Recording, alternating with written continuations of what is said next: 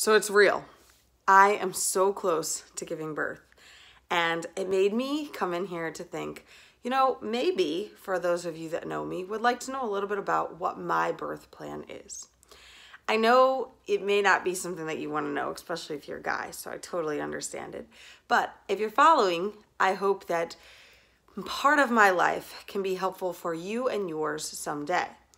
So I'm Leslie Urbis. I'm a registered dietitian, personal trainer. I'm a mama to one baby girl, and I am about to have a baby boy.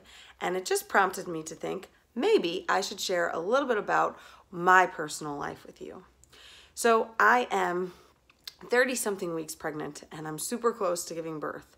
And I really thought about the birthing process. There's a lot of moms out there that do water births or at-home natural births, or they get doulas, etc. And none of those things are really me. And it sometimes makes me think, am I crazy? Am I weird? Am I somebody that shouldn't, do those things? Should I consider them? And it hit me that I'm just another person that prefers a type of birthing style. So that's really why I decided to come on here, is that the thought process is that you don't have to follow what other people are doing for their birth process. Maybe you automatically know that you don't like pain and you want the epidural and you want to be at the hospital and you want to know that you have all the medications there just in case anything goes wrong. And you know what, Mom? That's perfectly fine. No one should be shaming you for that. Maybe you're a mom that's already had a C-section and it makes you nervous to think about having a birth another way. So you're like, I just want to do the C-section. And that's totally okay too. So in my personal experience, we had our daughter last July, 2 Julys ago. Sorry, she's 2 now. And I never thought I would have a C-section. No one in my entire family, years upon years, ever had a C-section. And at 3 a.m. in the morning, on a Sunday morning, July 15th, the doctor looked at me and said, your baby's heart rate is dropping and we are going to need to do a C-section.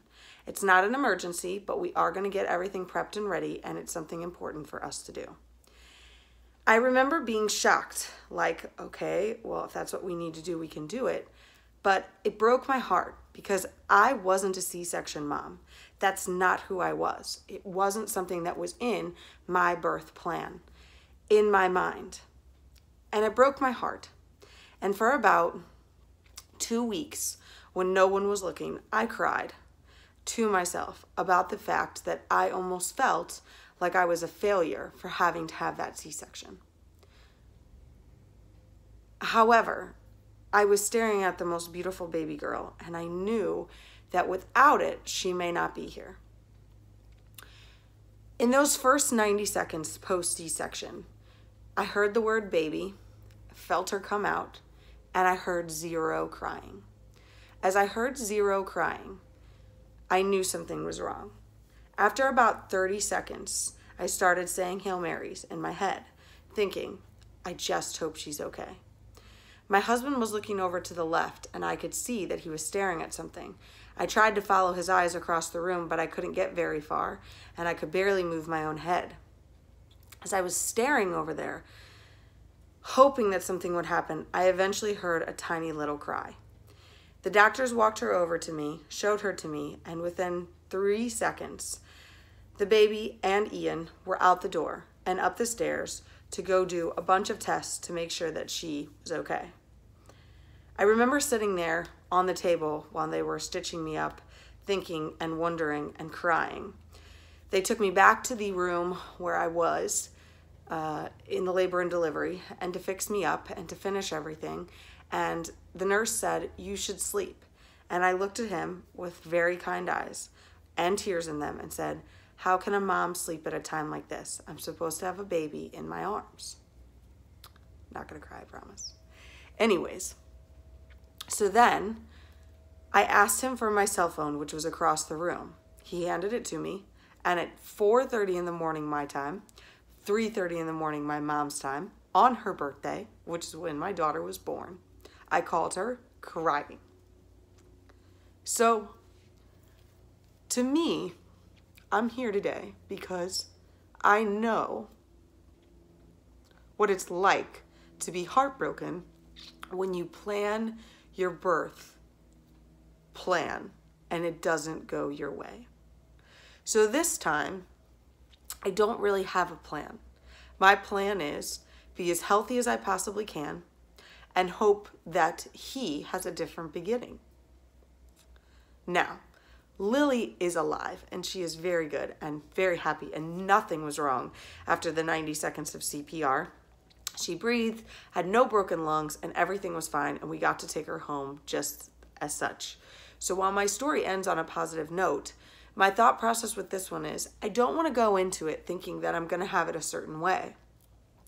I do agree that doulas are helpful. I agree that having your birth plan is helpful as well.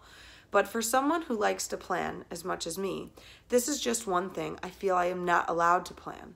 I feel that God has a way of making it all work out. So, for my husband and myself and my son, we have a plan, and that plan is to go in as strong as we possibly can and to come out healthy, happy, and with a new addition. Today, I would love to go into regular labor. I would love to have a natural birth and have absolutely no epidural, because that's what I wanted with my first. But if I don't wind up that way and I wind up having another C-section, I'm not going to make myself feel as bad as I did before, because there are some things that aren't in your control. And no matter what happens, no matter who tells you that you need to do things a certain way, remember, this is your story and your birth, and there's absolutely no reason why you need to be ashamed of it. Again, I'm Leslie Urbis, and while this has absolutely nothing to do with nutrition and fitness, it is a personal story of mine, because I would like for you to get to know me a little bit more and to understand that while I am a personal trainer and a dietitian, I'm still a normal human like you, and I want you to achieve as many goals as you possibly can in this life. And right now, with our birth right around the corner and him kicking through my side and having hiccups right now, I want you to know that you are never alone when it comes down to your diet, your fitness, or your life. There's someone out there, me, Leslie Urbis, your personal coach, who's ready to hear your story and why you need a little bit of extra coaching, pushing, and loving. I hope you enjoyed that story, and if you made it all the way through and you've had a birth yourself, I'd love to hear about it below. Just shoot me a comment, or again, click the link and go to my page and shoot me a message. I'd love to hear about your birth story and get to know you a little bit more. I hope you're having a fabulous day. And after you watch this video, I hope I get to talk to you about my second birth and let you know how that one went. I'm super excited, and I hope you have a great rest of your day. Happy babying. I don't really know.